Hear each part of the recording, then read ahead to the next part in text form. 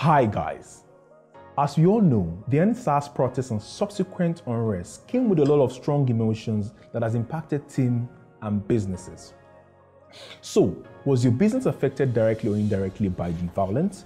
Or do you know anyone whose business or team was affected? You can let us know how you or this person was affected by putting a comment in the comment section below. We would like to know the impact this has had on your business and staff morale.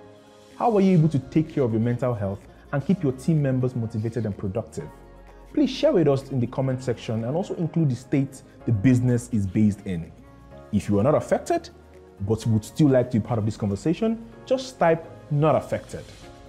So today, I'm going to be sharing 5 tips on how to keep your team motivated and productive during and after this crisis. Are you ready? Let's dive in. Tip 1. Understand that most people react differently. There is no universal response to emotion. Some team members might be sad, angry, or even numb. Give them time. They need to go through their emotions, and if you observe an employee expressing extreme emotion, reach out. Tip 2. Listen. The theme of the demonstration has been to provide a platform to voices who feel unheard. Let your employees know you are available to listen to them. Speak openly and freely. Don't focus on saying the right thing, just ask how you can help. Tip 3. Encourage a dialogue among employees. Having respectful conversation about the unrest can strengthen empathy between team members and allow them to get things off their chest. This can help motivate and strengthen their morale. Tip 4.